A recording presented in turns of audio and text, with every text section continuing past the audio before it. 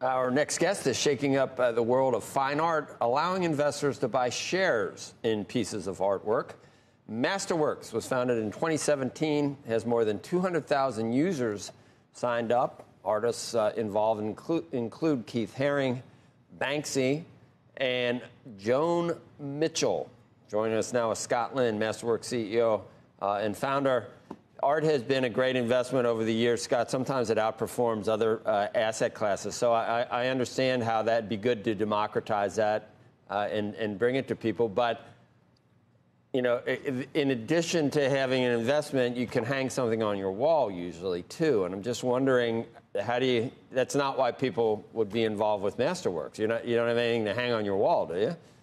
Yeah, I mean, look, at the end of the day, most of these paintings cost millions of dollars, right? Many of the paintings that we bring to the platform are $10 million, $20 million. So there isn't a way for the average person to really purchase these paintings and hang on their wall. And you're absolutely correct. If you look at the performance of contemporary art from 1995 through 2020, it's appreciated at about 14% a year, beating other asset classes. So our view is really that this is an investable asset class. You should think of it just like you think of stocks, fixed income, any other asset class.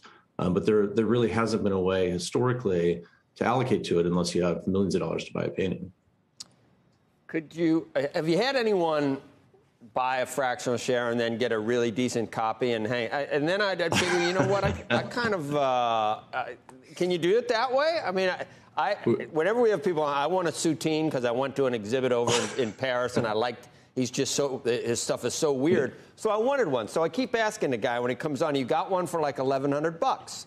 And he says, I'll look. But it's never going to happen for me, Scott. But I could get a part of one and then hang the thing and say, yeah, I own part of that. I own this little spot right here.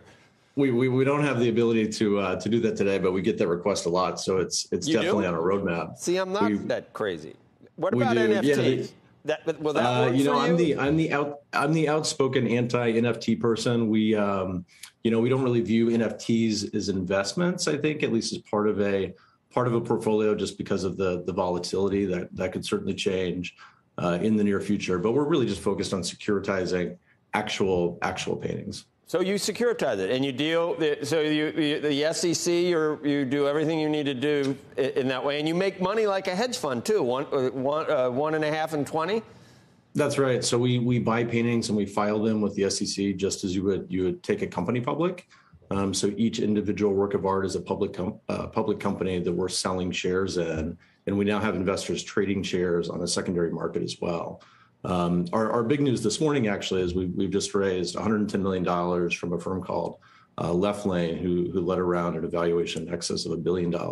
So the business is really taking off. I mean, we're seeing hundreds of thousands of investors adopt a new asset class, which historically has never been available. So how do you decide for your, I guess your investors? You must have some really good people that judge what's likely to come into vogue. Or I mean, it seems like a little bit hard. I don't know. Is it harder than regular securities? How do you decide which pieces are the ones to securitize and sell fractional shares of?